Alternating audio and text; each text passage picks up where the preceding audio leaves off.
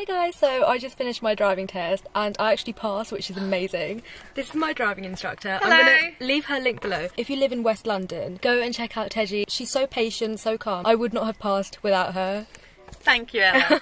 Thank you, and it was a good drive. I think I just luckily passed it. I'm just happy. Now I'm going to go into detail on how my driving test was, what manoeuvres I had to do and all of that. I got so lucky with this because my examiner was so friendly. He was just chatting to me normally about uni and stuff like that, and he was just so nice, and I think he was really lenient with me. So I passed first time with 7 minors. When I was doing the driving test, I actually thought I got like 3 or 4 majors because it wasn't like a completely smooth ride. And to be honest, I thought I got way more than 7 minors. So my first minor was use of mirrors whilst changing direction. The next 2 minors were in progress, and it was for appropriate speed. Another 2 minors were also for speed, and that was whilst I was approaching junctions.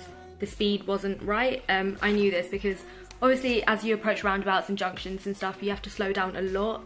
I was leaving it too last minute and it was too harsh, the braking. And then my last 2 minors were in awareness and planning. You can see them all here. That's the use of mirrors one. Those are the speed ones, and then awareness and planning. Test centre that I did it in was the Pinner Test Centre. I'm just gonna go from the start and go through my whole driving test now. We started off, went left, pulled over, and then he said this is gonna be the start of your independent drive.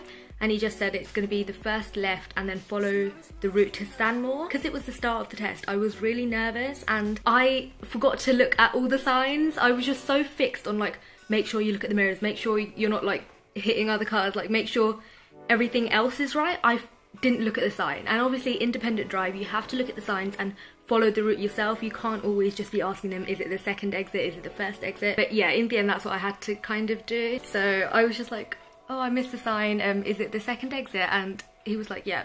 He wasn't pleased, to be honest. So that was the first 10 minutes and I thought I'd failed. So I was like, okay, great start, like, I'm done already. Then we continued. I had loads of roundabouts, and guys, I'm not that good with roundabouts. Obviously, if it's clear, you're just meant to go, right? I normally always come to a stop, and then that happened this time as well. We were on a roundabout, it was clear, but I was in 3rd gear, and obviously you're meant to slow down early on.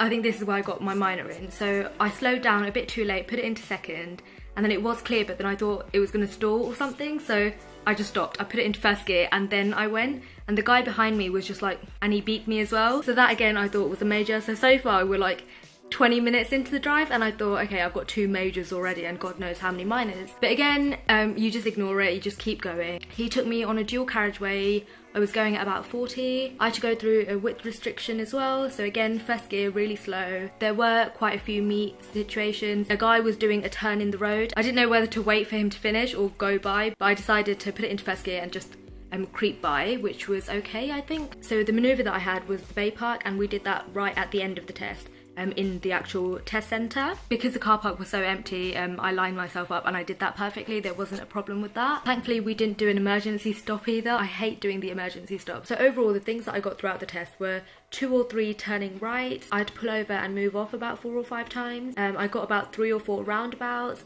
a dual carriageway, a width restriction, a Bay Park. My test started at 11:01 AM. Test in total was about 45 minutes. It did go over a little bit.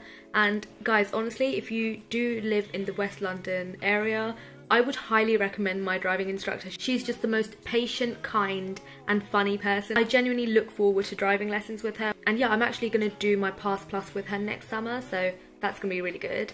I think my mum's calling me now. I just sent her a picture of my certificate. Hey! Oh my god! Oh, you passed! Yeah, I passed. Oh my god, unbelievable. So yeah, that's pretty much it. If you have any questions, leave them down below and I will answer. Thank you so much for watching. Bye! Take care of you.